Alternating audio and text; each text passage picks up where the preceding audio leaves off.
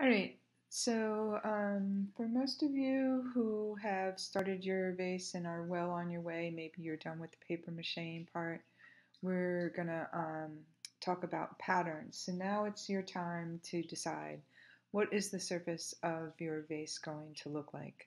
So at this point, it should be probably all white if you've used white paper. If you've used newspaper, you might want to find some white paper to do a um, final layer or some white paint that will cover up the newspaper so that you can go ahead and add the pattern to your vase.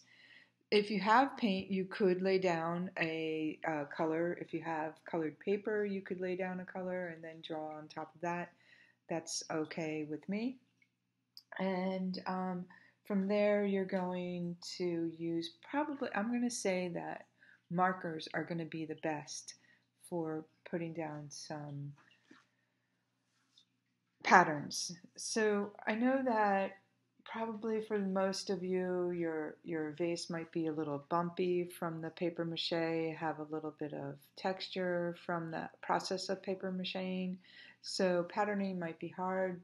Feel free to use tape, masking tape, if you have masking tape, if you need to draw a straight line. Feel free to sketch it out with a pencil and then kind of go over it with your marker.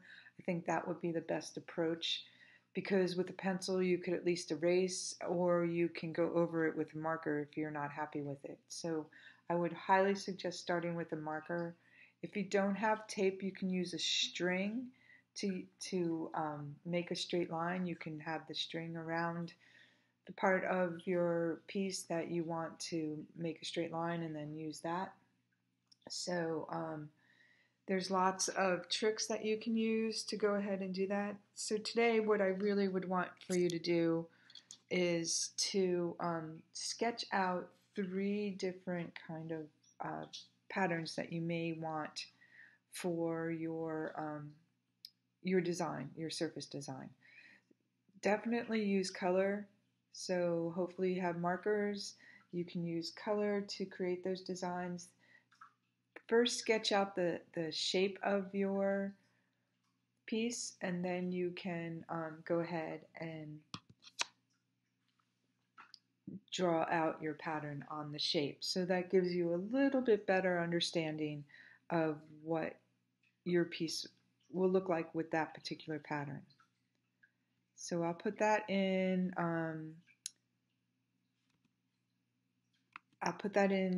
as an assignment. Those of you who have done nothing, please continue to catch up. So here is an idea of a real simple line. Oops, let's see, go back. Oh, all right, here. So here's a simple line pattern, right? There's not much difference in the thickness of the lines, but the way it's divided is it draws attention to the rim with this particular pattern. And notice that this is repeated here and this is repeated here. So that kind of adds the same down here. So that kind of adds to your interest in how people would look at things. The other thing I wanted to do is to show you how it's divided into 3. The top third is the rim and the handles. Then there's like almost 2/3, not quite, but there's the middle part and then the bottom part of the foot. So attention is being drawn to all of that. I'm having such problems here. Attention is being drawn to all of that.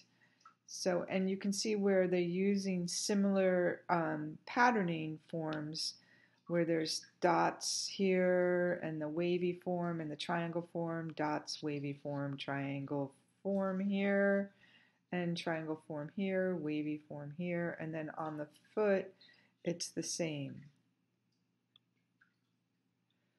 Here we have an elaborate design that highlights the body of the vase. So there's a design here and there's a couple of little bands down there, but the whole design is the body of the vase. And what I wanted to show you was the varying line thickness. So here's a real thick line that outlines this shape, and then within there's smaller lines, smaller shapes. Same here. This thick line is really important for developing this particular pattern. So don't just use the thickness of your marker. Definitely try and make some areas thicker and maybe some areas filled in, however you want to go about doing that, but you want to vary your line. I say this all the time. Okay, here are just some simple designs. So you can, these are singular, that you're not really using much in these particular ones. You've got these like kind of sweeping vertical diagonal lines, I mean. Here are some horizontal lines, but notice how they kind of get thick and thin. This is your basic just banding, not very much interest to this, but it's dividing or highlighting the body of the pot. Here's a little kind of swirly leaf-like dots, but how the dots are divided. And again, some leaves. So these are very, very simple, but they show color. Here's some multiple patterns that are on pieces. These are very busy, very colorful, lots of different patterning. Not necessarily dividing the pot into different kinds of different spaces, like highlighting the rim or the foot, but adding a lot of texture to these pots. So there's a lot going on in these particular images. Here's some real simple designs. They cover the entire pot, and they're based on Greek pottery, but they're really simplified. Greek pottery would have some imagery. Usually some Greek pottery would tell stories, so these are very, very simplified. They're just showing pattern. But you can see how a lot of attention is given to the body of the pot here. Same here. But again, these are just really, very, very simple, but they give the form some visual interest. And I think that's it. So make sure that you're going on. I'm going to put up this PowerPoint and this loom. Make sure you're going to get 3 sketches handed in. I will let you have, what's today, Wednesday? I would like them by Thursday, and please make sure they include color. If you guys have any questions whatsoever, please make sure that you are attending my Zoom. Those of you who need to catch up. Oh, I wanted to show you this too. I did change.